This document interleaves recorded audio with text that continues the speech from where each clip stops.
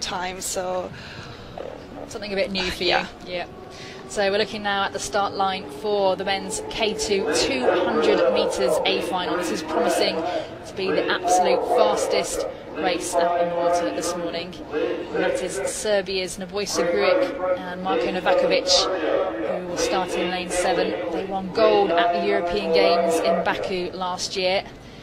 Another pair to watch, Great Britain's Liam Heath and Johnny Schofield, Olympic bronze medalists back in London 2012, with their trademark caps on backwards. Alongside them in lane 5, fastest qualifiers with a time of 31.777, Ronnie Rauer and Tom Liebscher from Germany.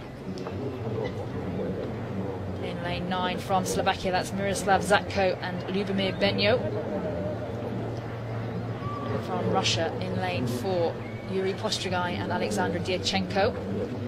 Italy's Michele Bertolini and Riccardo Ciccini out there in lane 8. Now in lane 3, Sébastien Jouve and Maxime Beaumont of France. Lucky to be here, I'd say, kind of. They were disqualified from the heats for 2 false starts, but were reinstated into the semi-finals because they hadn't actually been told that they were at fault for the first false start, and they went on to absolutely smash their semi-final. So very much wants to watch that French pair in lane 3. Alongside them in lane 2 from Brazil, Edson Isaias Freitas da Silva and Gilvan Bittencourt Ribeiro.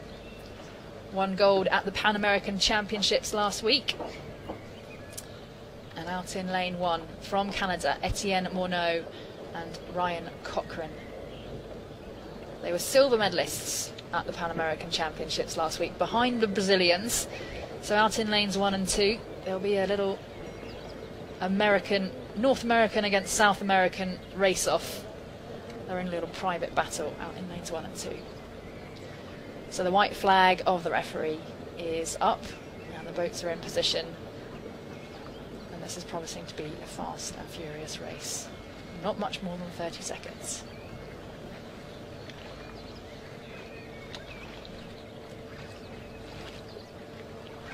Held the start buckets for a long time.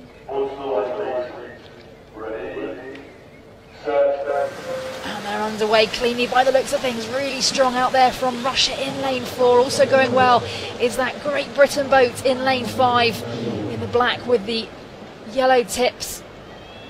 And GB, they came 7th in Duisburg last week. They will definitely be looking for an upgrade on that.